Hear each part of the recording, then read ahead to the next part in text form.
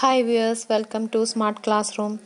In the Smart Classroom, Fundamentals of Electricity second part video ആണ് ചെയ്യുന്നത്. ഇന്നത്തെ കണ്ടൻസിലേക്ക് പോവാം. ഇന്നത്തെ contents Ohm's law, simple problems on unit conversions and Ohm's law, specific resistance, factors affecting the resistance, types of electric current and types of electrical circuit. Ohm's law. ഒരു സർക്യൂട്ടിലെ വോൾട്ടേജിനെയും കറണ്ടിനെയും റെസിസ്റ്റൻസിനെയും ബന്ധിപ്പിക്കുന്ന ഒരു പ്രധാന സർക്യൂട്ട് ലോ ആണ് Ohm's law. Ohm's law States that at constant temperature current flowing through a circuit is directly proportional to the voltage and inversely proportional to the resistance of the circuit. Ohm's law എന്നാൽ സ്ഥിരമായ ഊഷ്മാവിൽ ഒരു സർക്യൂട്ടിലൂടെ ഒഴുകുന്ന കറണ്ടിന്റെ അളവ് വോൾട്ടേജിന് directly പ്രൊപ്പോർഷണലും റെസിസ്റ്റൻസിന് inversely പ്രൊപ്പോർഷണലും ആയിരിക്കും. അതായത് ഒരു സർക്യൂട്ടിലെ വോൾട്ടേജ് കൂടുമ്പോൾ സർക്യൂട്ടിലൂടെ ഒഴുകുന്ന കറണ്ടും ആനുപാതികമായി വർദ്ധിക്കുന്നു. വോൾട്ടേജ് കുറയുകയാണെങ്കിൽ സർക്യൂട്ടിലെ കറണ്ടും കുറയുന്നു. ഇനിയൊരു സർക്യൂട്ടിലുള്ള റെസിസ്റ്റൻസ് കൂടുമ്പോൾ കറണ്ട് ഫ്ലോ കുറയുകയും റെസിസ്റ്റൻസ് കുറയുമ്പോൾ കറണ്ട് ഫ്ലോ കൂടുകയും ചെയ്യുന്നു. നമുക്കറിയാമല്ലോ, റെസിസ്റ്റൻസ് എന്നാൽ ഇലക്ട്രിക് കറണ്ടിനെ ഒരു പ്രതിരോധിക്കുന്ന ഘടകമാണ്. ഓംസ് ലോ ഒരു ഇക്വേഷൻ രൂപത്തിലേക്ക് മാറ്റുകയാണെങ്കിൽ അത് ഇപ്രകാരമായിരിക്കും: V/I=R അഥവാ V=IR. ഇതിൽ V എന്നാൽ വോൾട്ടേജിനെയും I എന്നാൽ കറണ്ടിനെയും R എന്നാൽ റെസിസ്റ്റൻസിനെയും സൂചിപ്പിക്കുന്നു. ചിത്രത്തിൽ കാണിച്ചിരിക്കുന്നത് ഓംസ് ലോ ട്രയാങ്കിൾ ആണ്. ഓംസ് ലോയിൽ നിന്നും വോൾട്ടേജിന്റെയും കറണ്ടിന്റെയും റെസിസ്റ്റൻസിന്റെയും സമവാക്യങ്ങൾ എങ്ങനെ കണ്ടുപിടിക്കാം എന്ന് വളരെ സിമ്പിളായി ഈ ഒരു ത്രികോണത്തിൽ കാണിച്ചിരിക്കുന്നു. ഇത് ഓർമ്മ വെച്ചാൽ ഓംസ് ലോ വളരെ എളുപ്പത്തിൽ മനസ്സിലാക്കുവാൻ സാധിക്കും. ഇത്തരത്തിൽ V=I×R, I=V/R, R=V/I എന്നീ സമവാക്യങ്ങൾ വളരെ എളുപ്പത്തിൽ എടുത്തെഴുതാം. 3 സമവാക്യങ്ങളും ഓംസ് ലോയെ കാണിക്കുന്നു. Specific resistance. Specific resistance is defined as the resistance offered per unit length and unit cross-sectional area of that material when a known quantity of voltage is applied at its end. Specific resistance എന്നാൽ 1 metre നീളവും 1 square metre cross sectional ഏരിയയും ഉള്ള ഒരു കണ്ടക്ടറിലേക്ക് ഒഴുകുന്ന റെസിസ്റ്റൻസിന്റെ അളവാണ്. Raw എന്ന Roman ലെറ്ററാണ് ഇതിനെ സൂചിപ്പിക്കുന്നത്. R=ρL/A എന്ന സമവാക്യത്തിൽ നിന്നും സ്പെസിഫിക് റെസിസ്റ്റൻസിന്റെ വാല്യൂ കണ്ടുപിടിക്കാവുന്നതാണ്. സ്പെസിഫിക് റെസിസ്റ്റൻസിന്റെ വാല്യൂ ഓരോ കണ്ടക്ടേഴ്സിനും വ്യത്യസ്തമായിരിക്കും. ചിത്രത്തിൽ കാണിച്ചിരിക്കുന്നത് R=ρL/A എന്ന ഇക്വേഷനിൽ നിന്നും റോയുടെ ഇക്വേഷൻ വേർതിരിച്ചെടുക്കുന്നതാണ്. ρ=RA/L എന്നാണ് സ്പെസിഫിക് റെസിസ്റ്റൻസിന്റെ ഇക്വേഷൻ. ചിത്രത്തിൽ കാണിച്ചിരിക്കുന്നത് 1 മീറ്റർ നീളവും 1 സ്ക്വയർ മീറ്റർ ക്രോസ് സെക്ഷണൽ ഏരിയയുമുള്ള ഒരു മെറ്റീരിയലാണ്. ഇത്തരം മെറ്റീരിയലിന്റെ റെസിസ്റ്റൻസിന്റെ വാല്യൂ ആണ് സ്പെസിഫിക് റെസിസ്റ്റൻസ്. അടുത്തത് ടെമ്പറേച്ചർ കോഎഫിഷ്യന്റ് ഓഫ് റെസിസ്റ്റൻസ് എന്താണെന്ന് നോക്കാം. The temperature coefficient of resistance or TCR is one of the main parameter to characterize the resistor. ഒരു മെറ്റീരിയലിന്റെ റെസിസ്റ്റൻസിനെ നിർണ്ണയിക്കുന്ന പ്രധാന ഘടകമാണ് temperature coefficient of resistance. Parts per million per centigrade ടെമ്പറേച്ചറിൽ വരുന്ന വ്യത്യാസത്തിൽ ഒരു മെറ്റീരിയലിന്റെ റെസിസ്റ്റൻസ് എങ്ങനെ മാറുന്നു എന്നതിന്റെ വാല്യൂ ആണ് temperature coefficient of resistance. RT=R0×1+αT. ഇവിടെ RT T ഡിഗ്രി സെൽഷ്യസിലുള്ള റെസിസ്റ്റൻസിനെ സൂചിപ്പിക്കുന്നു. R0 0 ഡിഗ്രി സെൽഷ്യസിലുള്ള റെസിസ്റ്റൻസിനെ സൂചിപ്പിക്കുന്നു. T എന്നത് ടെമ്പറേച്ചറിനെയും ആൽഫ എന്നത് ടെമ്പറേച്ചർ കോഎഫിഷ്യന്റ് ഓഫ് റെസിസ്റ്റൻസിനെയും സൂചിപ്പിക്കുന്നു. Classification of materials based on temperature coefficient of resistance. TCRനെ base ചെയ്ത് മെറ്റീരിയൽസിനെ 3 ആക്കി തരംതിരിച്ചിരിക്കുന്നു.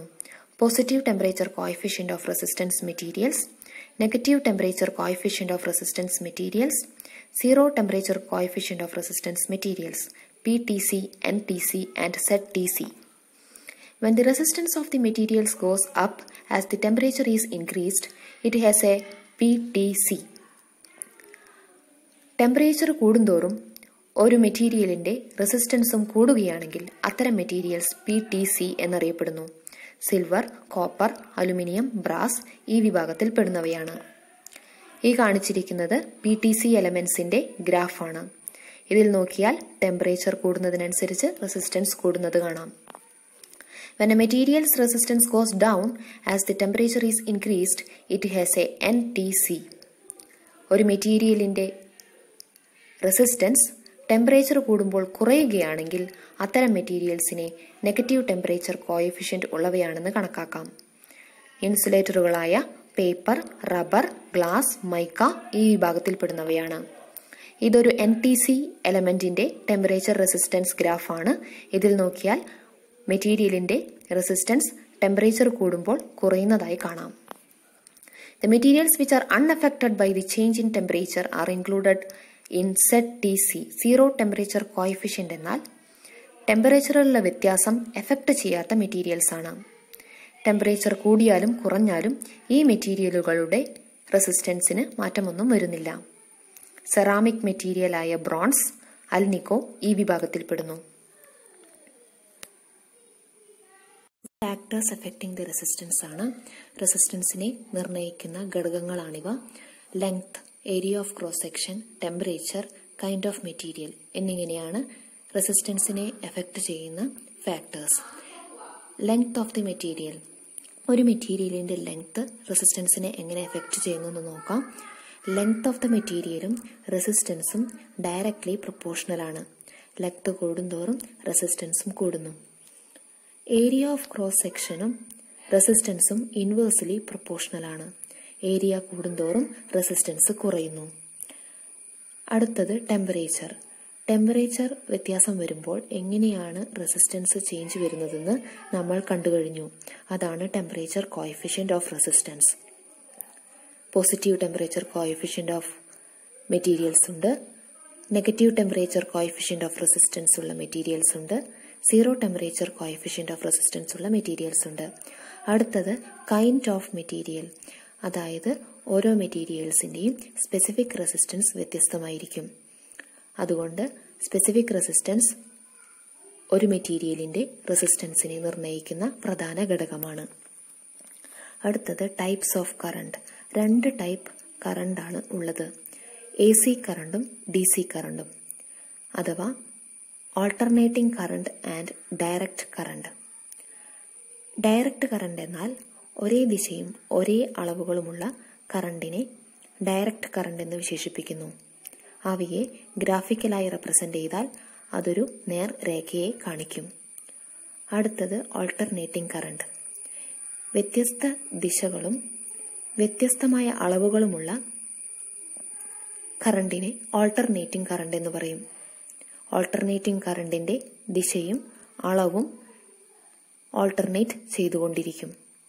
ഓൾട്ടർനേറ്റിംഗ് കറണ്ടിനെ കാണിക്കാൻ ഒരു സൈൻ വേവ് ആണ് ഉപയോഗിക്കുക. DC കറണ്ടിന് എക്സാമ്പിൾ ഒരു ബാറ്ററിയാണെങ്കിൽ വീടുകളിൽ ഉപയോഗിക്കുന്ന ഒട്ടുമിക്ക എല്ലാ അപ്ലയൻസസും alternating കറണ്ടിനാൽ പ്രവർത്തിക്കുന്നവയാണ്. Types of electrical circuits. സർക്യൂട്ടുകൾ രണ്ട് തരത്തിൽ കണക്ട് ചെയ്യാം, സീരീസ് കണക്ഷനും പാരലൽ കണക്ഷനും. ചിത്രത്തിൽ കാണിച്ചിരിക്കുന്നത് സീരീസ് കണക്റ്റഡ് സർക്യൂട്ടുകളും പാരലൽ സർക്യൂട്ടുകളുമാണ്. സീരീസ് സർക്യൂട്ട് എന്നാൽ end to end കണക്ഷനെയാണ് series circuit എന്ന് പറയുന്നത്. സീരീസ് സർക്യൂട്ടിൽ ഇലക്ട്രോൺസിന് ഫ്ലോ ചെയ്യാൻ ഒരു പാത്ത് മാത്രമേ ഉള്ളൂ. രണ്ട് എൻഡുകളും തമ്മിൽ യോജിപ്പിക്കുന്നത് പാരലൽ സർക്യൂട്ട്. പാരലൽ സർക്യൂട്ടിൽ മൾട്ടിപ്പിൾ പാത്സ് ഉണ്ട്. സീരീസ് സർക്യൂട്ട് ചിത്രത്തിൽ കാണിച്ചിരിക്കുന്നത് 3 റെസിസ്റ്റൻസുകൾ സീരീസ് ആയി കണക്ട് ചെയ്തതാണ്. സീരീസ് കണക്ഷന്റെ പ്രത്യേകത എല്ലാ ലോഡിലൂടെയുമുള്ള കറണ്ട് സെയിം ആയിരിക്കും, എന്നാൽ വോൾട്ടേജുകൾ വ്യത്യസ്തമായിരിക്കും. ഇതൊരു DC പാരലൽ സർക്യൂട്ടാണ്. DC പാരലൽ സർക്യൂട്ടിന്റെ പ്രത്യേകത എല്ലാ ലോഡിലൂടെയും ഒഴുകുന്ന കറണ്ടുകൾ വ്യത്യസ്തമായിരിക്കും, എന്നാൽ വോൾട്ടേജ് സെയിം ആയിരിക്കും. ഇത് സീരീസ് സർക്യൂട്ടിന്റെയും പാരലൽ സർക്യൂട്ടിന്റെയും ഒരു താരതമ്യ പഠനമാണ്. സീരീസ് സർക്യൂട്ടിൽ കറണ്ട് എപ്പോഴും സെയിം ആയിരിക്കും, പാരലൽ സർക്യൂട്ടിലാണെങ്കിൽ വോൾട്ടേജ് എപ്പോഴും സെയിം ആയിരിക്കും. സീരീസ് കണക്ഷന്റെ ഈക്വലന്റ് റെസിസ്റ്റൻസ് കാണാനുള്ള formula R equivalent is equal to R1 plus R2 plus R3 എന്നായിരിക്കും. പാരലൽ സർക്യൂട്ടിന്റെ ഇക്വലന്റ് റെസിസ്റ്റൻസ് കണ്ടുപിടിക്കാനുള്ള equation 1/R equivalent is equal to 1/R1 plus 1/R2 plus 1/R3 എന്നിങ്ങനെയായിരിക്കും. ഇനി നമുക്ക് കുറച്ച് പ്രോബ്ലംസ് നോക്കാം. പ്രോബ്ലംസ് കണ്ടുപിടിക്കണമെങ്കിൽ യൂണിറ്റ് കൺവെർഷൻസ് അറിഞ്ഞിരിക്കണം. പ്രധാനമായും ഉള്ള യൂണിറ്റുകളാണ് ഇവിടെ ടേബിൾ ചെയ്തിരിക്കുന്നത്.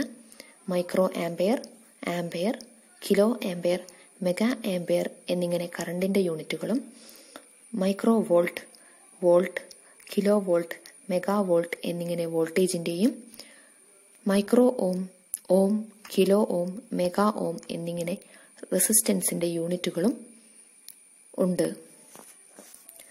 Express 20 kilo volt in volt. ഇവിടെ ചോദ്യം 20 കിലോ വോൾട്ടിനെ വോൾട്ടിലേക്ക് കൺവേർട്ട് ചെയ്യുക എന്നുള്ളതാണ്. നമുക്കറിയാം 1 കിലോ വോൾട്ട് എന്നത് 1000 വോൾട്ടിന് ഈക്വൽ ആണ്. അപ്പോൾ 20 കിലോ വോൾട്ട് എന്നാൽ 20 × 1000, അതായത് 20,000 volt. Express 6000 Om in kilo ohm. 6000 ഓമിനെ kilo ഓമിലേക്കാണ് convert ചെയ്യേണ്ടത്. നമുക്കറിയാം 1 കിലോ ഓം എന്ന് പറഞ്ഞു കഴിഞ്ഞാൽ 1000 ഓം ആണ്. അപ്പോൾ 6000 ഓം എന്ന് പറഞ്ഞാൽ 6000/1000, അതായത് 6 കിലോ ഓമിന് തുല്യമായിരിക്കും. Express 1,20,000 milli volt in volt. 1 volt എന്ന് പറഞ്ഞാൽ 1000 മില്ലി വോൾട്ടിന് തുല്യമാണ്. അപ്പോൾ 1,20,000 മില്ലി വോൾട്ട് എന്നാൽ 120 വോൾട്ടിന് ഈക്വൽ ആയിരിക്കും. ഇവിടെ ഓംസ് ലോ പ്രകാരമുള്ള ഒരു പ്രോബ്ലമാണ് കാണിച്ചിരിക്കുന്നത്. 12 വോൾട്ടിന്റെ ബാറ്ററി കാണിച്ചിരിക്കുന്നു. 2 റെസിസ്റ്റൻസ് പാരലലായി കണക്ട് ചെയ്തിരിക്കുന്നു. 3 ഓമും 4 ഓമും. നമുക്ക് കണ്ടുപിടിക്കേണ്ടത് 3 ഓം, 4 ഓം എന്നീ റെസിസ്റ്റൻസിലൂടെയുള്ള കറണ്ടാണ്. V is equal to 12 volt, R is equal to 3 ohm. Ohm's law പ്രകാരം I is equal to V/R, അതായത് 12/3 ചെയ്താൽ കറണ്ട് 4 ആംപിയർ കിട്ടും. ഇനി 4 ഓം റെസിസ്റ്റൻസിലൂടെയുള്ള കറണ്ട് കിട്ടണമെങ്കിൽ voltage is equal to 12 ohm, R is equal to 4 ohm എന്നെടുക്കണം. അപ്പോൾ I is equal to V/R, that is equal to 12/4 is equal to 3 ampere. ഇവിടെ parallel റെസിസ്റ്റേഴ്സിന്റെയും series റെസിസ്റ്റൻസിന്റെയും equivalent resistance കണ്ടുപിടിക്കാനുള്ള ഫോർമുലകളാണ് കൊടുത്തിട്ടുള്ളത്. 1/R equivalent is equal to 1/R1 plus 1/R2 എന്ന് parallel റെസിസ്റ്റൻസും R equivalent is equal to R1 plus R2 എന്ന് series റെസിസ്റ്റൻസും കണ്ടുപിടിക്കാം. ഇത് resistance കണ്ടുപിടിക്കാനുള്ള 2 പ്രോബ്ലംസ് ആണ് കൊടുത്തിരിക്കുന്നത്. ഫസ്റ്റ് ഫിഗറിൽ സീരീസ് കണക്ഷൻ ആണ്. അതുകൊണ്ട് തന്നെ ടോട്ടൽ റെസിസ്റ്റൻസിന്റെ ഫോർമുല R1 plus R2 എന്നായിരിക്കും. ചിത്രത്തിൽ കൊടുത്തിരിക്കുന്നത് 3 ഓം 6 ഓം ഇവ തമ്മിൽ ആഡ് ചെയ്താൽ ടോട്ടൽ റെസിസ്റ്റൻസിന്റെ വാല്യൂ നമുക്ക് ലഭിക്കും. അടുത്തത് പാരലൽ കണക്ഷൻ ആണ്. 4 ഓം 5 ഓം 20 ഓം എന്നിവ പാരലലായി കണക്ട് ചെയ്തിരിക്കുന്നു. 1/RT is equal to 1/2 plus 1/5 plus 1/20. അത് ഇക്വേറ്റ് ചെയ്യുമ്പോൾ നമുക്ക് 1/2 എന്ന് ഉത്തരം കിട്ടും. 1/2 എന്നത് 1/RT എന്നതിൻ്റെ വാല്യൂ ആണ്. അപ്പോൾ RTയുടെ വാല്യൂ 2 ഓം ആയിരിക്കും. Third part fundamentals of electricity miss ചെയ്യാതെ കാണുക. Thank you for watching.